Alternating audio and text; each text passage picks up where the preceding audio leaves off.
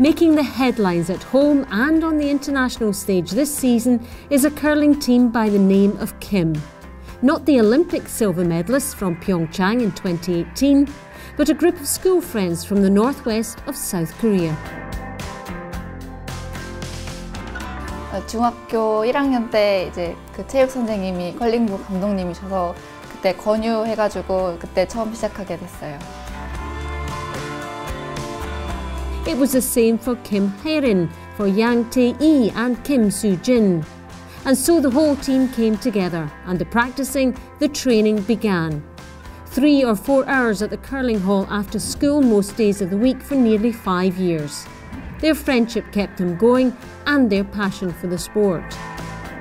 컬링을 하면서 제가 이렇게 점점 성장하는 것 같은 느낌을 받아서 더 재미를 느껴서 계속 하게 된 것 같아요. 네, 좋아하게 된 것 같아요. 혼자 하는 종목이 아니라 다 같이 팀원들이랑 그리고 코치님이랑 다 같이 하는 종목이니까 그런 부분에서 좀 매력을 느낀 것도 있고 약간 실수를 해도 그 다음 사람이 뭐 감싸주고 그런 부분도 좋은 것 같아서 좋은 것 같아요. 그래서. The team defeated their Olympic heroines Kim Eun-jung in the Korean national finals, and that victory meant they won the right to represent their country at international level. More success quickly followed.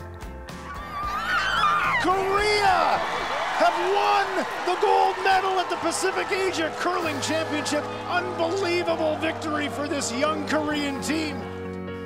역전승한 거라서 더 기분이 더 행복했던 것 같아요. They had a triumphant week beating Anna Hasselborg's Sweden at the Curling World Cup and won silver at the World University Games. And then there was the World Championship itself in Silkeborg,